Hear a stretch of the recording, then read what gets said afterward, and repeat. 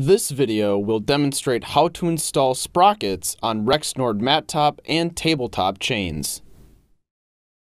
There are many instances where you may need to install, adjust, or replace your flat top sprockets. If you are working on a chain that is currently installed in your application, always follow your lockout-tagout procedures before approaching the chain.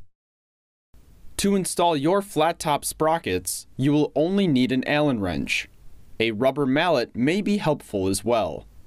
If removal of the shaft is necessary, additional tools will be needed. Installation of any flat top sprocket can be done in 3 steps. Check the shaft drop measurement, install and align sprockets on the shaft, check alignment with a short section of chain. The term shaft drop refers to the positioning of the conveyor shaft. The correct shaft drop measurement is crucial to provide chain sprocket engagement. The horizontal C dimension is defined as the center line of the shaft measured to the end of the wear strip. The proper C dimension should be equal to the length of 1 pitch of chain. The vertical A dimension is defined as the center line of the shaft measured to the top of the wear strip. If either the A or C dimensions are off, they can cause premature wear and transfer issues. Proper shaft dimensions may be found in our engineering manual or by contacting application engineering. Once the shaft positioning has been determined, note the material and style of the sprocket. For a 2-piece split sprocket, the shaft does not need to be altered in order to install the sprockets.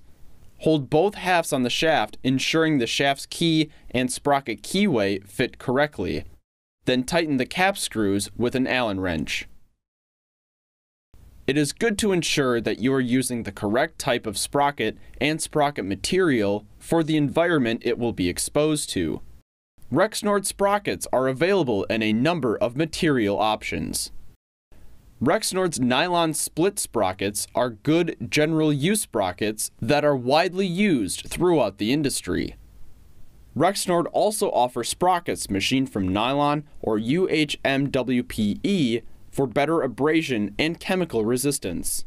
Rexnord's cast iron or stainless steel sprockets offer the highest abrasion and chemical resistant qualities for the most extreme environments. Once your sprocket is on the shaft, it is important to check the alignment. Tabletop sprockets should be centered between the wear strip guide clearance.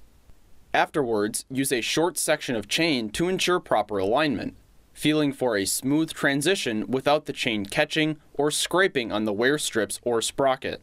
Once the sprocket has been positioned correctly, lock it down by tightening the set screw over the key. For MatTop sprockets, they should be installed so the sticker side is facing the same way on all sprockets. Also, check that each sprocket's timing mark aligns with the other corresponding sprocket's timing marks. For wide MatTop chains and square shaft applications, the center sprockets should be locked into place by set screw or set collar. The rest of the sprockets should be allowed to float axially to account for possible thermal expansion of the MatTop chain. After installation and alignment is complete, run a small section of chain over the sprockets and shaft to ensure that the pockets align correctly. Once the sprocket has been positioned correctly, lock it down by tightening the set screw. If you notice your chains exhibit any of the following performance issues, your sprockets may be installed incorrectly: chain/sprocket engagement issues, chain tracking issues, product transfer issues, premature wear of sprocket or the chain. If you notice these issues, please contact your Rexnord account executive or application engineering immediately.